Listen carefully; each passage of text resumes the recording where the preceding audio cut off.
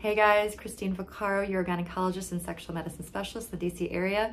And this Friday, I thought I would just do a quick thing about female genital anatomy. Why? Because, well, we just don't get enough education on female sexual anatomy and sexual health. So here we go, quick anatomy 101. I love models.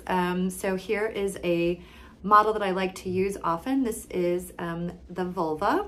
And I'm just gonna name all the structures here. We have the clitoral hood, clitoral glans, labia majora, labia minora, the vaginal opening, the urethral opening, and this area around the opening is called the vulvar vestibule. Now this is a really cool model because I can detach the clitoris and show it by itself. So this is the full clitoris.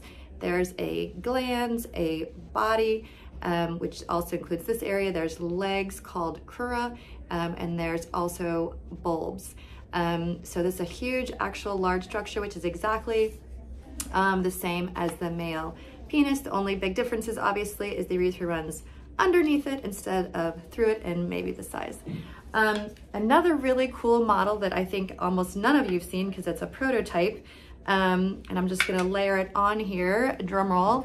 If this was the external vulva, this is an internal vaginal cast. Super cool. So you can see the outside here is a casting of a vulva. This is the first beginning part of the vagina, so the lower vagina, and then this is the mid vagina, the upper vagina. This is actually a little indentation, I don't know if it's hard to see there, of the cervix pushing into the vagina, and you can see how wide and spacious the upper vagina is. Again, this is the area where childbirth happens, right? The birth canal. So it's actually quite a large and distensible space.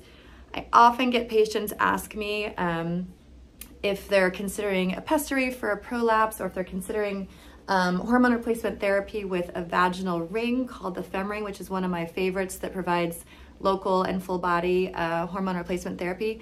They often ask me like, well, where does this go? Can I place it in the wrong place? You know, am I gonna feel it? And I often use this model of the internal vaginal cast just to show them, again, how much space is in the upper vagina. So it's, it should not feel uncomfortable at all. It should fit perfectly in this space and not feel uncomfortable. Now, of course, every vagina is different. Not all women are exactly the same, but that at least gives you an idea of the internal anatomy of the vagina.